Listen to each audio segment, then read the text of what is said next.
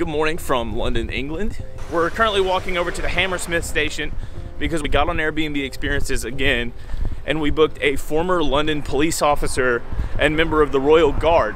He's gonna take us all around the main sites here and show us what needs to be seen, and he agreed to let us film it. We figured rather than give you guys a bunch of information on a place we've never been, we figured we'd just rely on a professional this time. Just a quick request while we're waiting on the next train to come. We just hit 750 subscribers, which is incredible for only being gone like 70 something days. Thank you.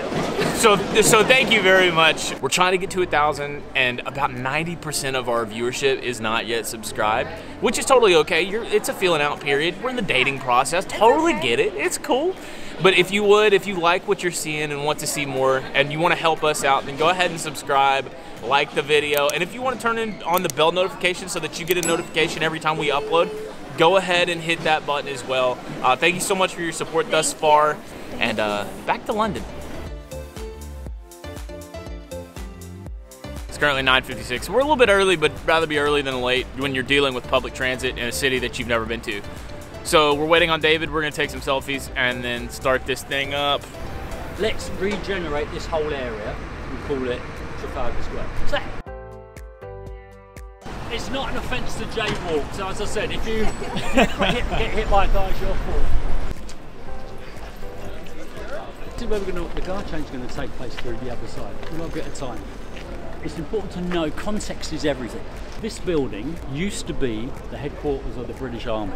So the soldiers, the horses you see there, they are normal members of the British Army in their traditional uniform, guarding the old military headquarters and the old entrance to the palace.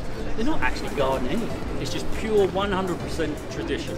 So these are the old guard, and then you've got the new guard coming along, and they're going to take over from the new guard. Mal, M-A-L-L, not how you pronounce. You can't do any shopping down here.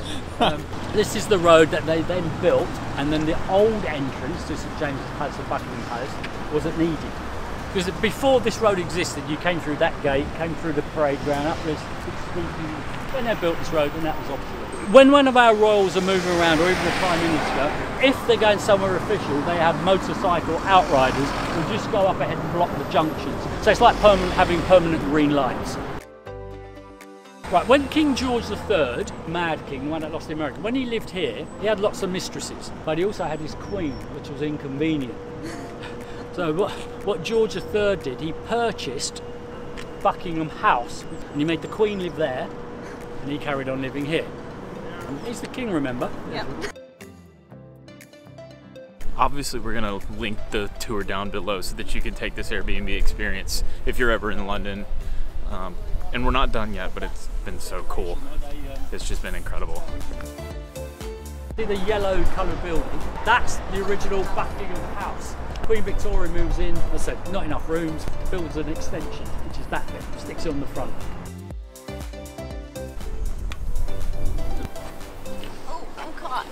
You were looking for a pin for you? Oh, I was, yeah, but it's okay. We have to blame the IRA from the 80s. You know? 500 years ago, this all used to be where Henry VIII used to go hunting. 1600s, our then Queen was Elizabeth I. She died, didn't have any kids. The next in line was already the King of Scotland, James VI. He becomes James I of England. Over the next few decades, he landscaped this part, the hunting ground, built this lake and stocked it full of birds, and more importantly, he opened it to the public. What do you think so far? This has been so fun. I feel like it's just like the food tour. I feel like I'm actually learning something rather than just walking around being like, oh, this is cool. He's given us so much detail about everything. It's a very unique set of information that he has from working in his previous jobs that he's had. And so. you can get tours through London all over the place, but you can't get it from a member of the Royal Guard. He has a piece of their wedding. He had a piece of their wedding. It's just so cool. He has so much knowledge about this place that we just wouldn't have gotten with any other tours. And the weather's perfect too. We got so lucky with weather. The tall building, what you know as Big Ben, is actually Elizabeth Tower. That's its real name. Big Ben is the name of the bell that's at the very top. You can hit the jackpot of British stereotypes. You got the telephone box, the red bus, Big Ben. All you need is like a British policeman to walk by with a pointy hat. Video and photo of Winston Churchill was at the top of that balcony, big cigar, declaring the war was over. There were tens of thousands of people all in the streets, and he was up there with his cigar saying, you know, victory in Europe.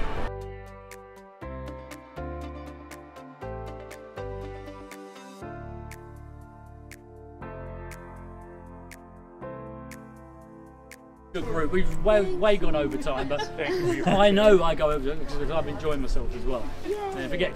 That was the last stop on our official tour. I think we're gonna get food first, and we'll see what else we want to do. We'll see what else we do after that. All right, we're back. We're right next to Westminster Abbey. So I've looked to see if we could get tickets, and unfortunately, it's all blocked. Maybe it's like a show up to the door and buy your tickets there type deal. We're not gonna be able to go in. I'm not sure if you can tell from the footage that I've gotten so far, but there are guards outside making sure no one goes anywhere near Westminster Abbey. We asked the guards and they're special guests. Unfortunately, we're not those special guests, so we're just gonna have to come back down the road. So now we're making our way over to the London Eye. Everyone that we've talked to here has said that we need to see London from above. So we figured whether it be the Shard, the London Eye, the Sky Garden, whichever, the top of the O2, we're gonna try now and go on the London Eye and do probably the most touristy thing here.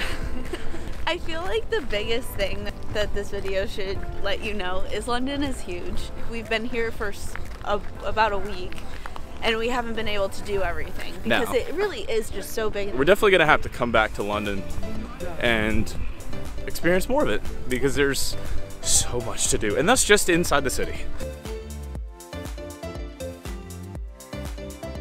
I think it's just starting to hit me how high it is. So, yeah.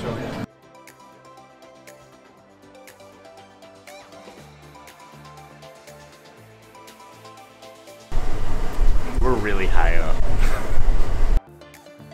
All right, we're gonna sign off here on the London Eye.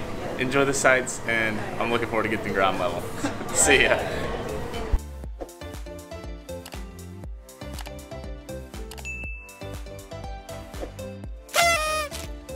So now we're waiting on our, sorry, I keep ruining our selfie. Quick request, so we just hit 750,000 subscribers last night, which is... 1,000? Oh my gosh. That is not right. And now we're gonna get some coffee because I need some coffee. What'd you say? That was chaotic. We're going to Leicester Square now. We're trying to figure out. We are not going to Leicester Square. No, we are. No, we're not. We're going to Trafalgar Square. Or Trafalgar Square. No. We're actually going to Nelson's Column. You know, growing up, I always thought the Queen lived in Big Ben. I don't know why. I always thought that was the Queen's house. You can understand why a kid would think that. So Hana in Japanese means flower. Oh. Japanese flower restaurant. Here we go.